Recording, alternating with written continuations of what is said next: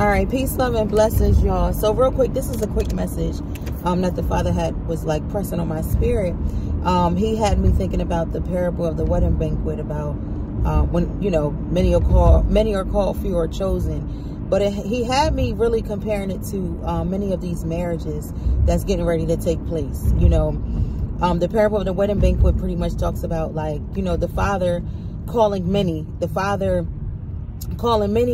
and it was only very few that gave God their yes. You know what I'm saying? It was very few that accepted the invite, and those were the ones that was chosen to come to the wedding, right? So even with just, you know, the season that many of you are entering into, a lot of you guys are entering into your season of marriage, right? And for some of y'all, the Father may have separated you from your family, right? Or, you know, your family may have rejected you. But in this hour, some of you are experiencing family members, friends, you know, people from the past, you know, just I'm gonna say counterfeit situations, you know, trying to come back into your life. And unfortunately, they're not able to. Okay, unfortunately, the Father is saying to, you know, continue to set those healthy boundaries and to not look back. Okay, they rejected Christ. You know, they rejected you. And even with that being said, they didn't say yes. They didn't give God their yes. And therefore, because they didn't give God their yes, God gave them a no to having access to your life, right? And so he wants you to really protect this union, really protect this marriage. For some of y'all, I know, even just personally, you know, people personally, I know that some of y'all do not plan on inviting your family members to your marriage or to your wedding. And that was simply just instructions from the Father. Okay.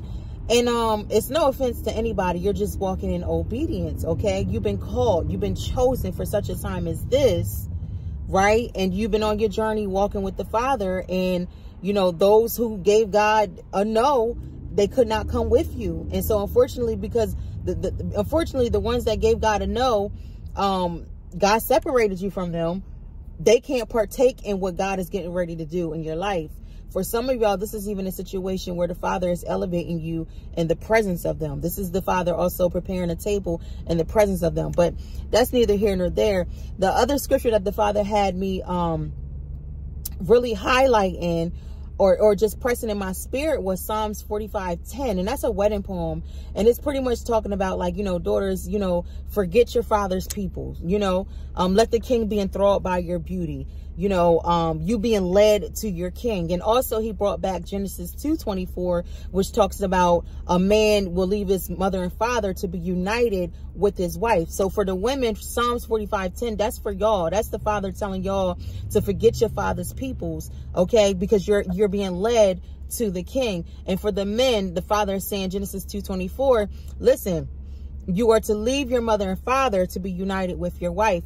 So for some of y'all, or for a lot of y'all, you guys are really getting ready to lock in. And what the Father is also saying to many of you, do not look back. Okay, if you're getting invites, or if you're getting random, you know, messages like, hey, I want to talk to you, I want to meet up with you, the Father is saying no. Take this as your confirmation, okay? And also take this message back to the Lord. What he also was highlighting to me too in this season, because it's such a sensitive hour, is to move in silence, okay? He wants you to protect this thing as like a newborn baby, literally.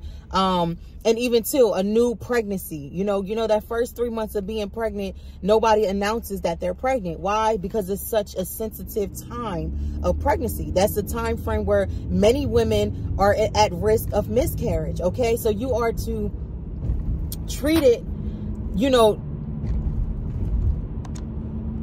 sorry, y'all, my fault. But it was a call coming through, and I was trying to figure out how to, you know. So anyways, so yeah, you are to treat this pregnancy, you are to treat this this marriage, this union, this blessing, this promise, just how you would treat it as if it was a newborn baby, or as if it was a new pregnancy. Okay. So again, I just, you know, take this back to the Lord. Move in silence, walk in obedience, don't look back, and get excited, because it's here. Amen. Again, peace, love, and blessings. I pray that bless your spirit. That's just a little quick message. I got some more heavy hitters on the way. But if you feel led to sow into this ministry, my information is in the description box below. Make sure you like, share, and subscribe. Trust, Obey, Imagine Ministries. I am your sister B. Peace. Happy Sabbath.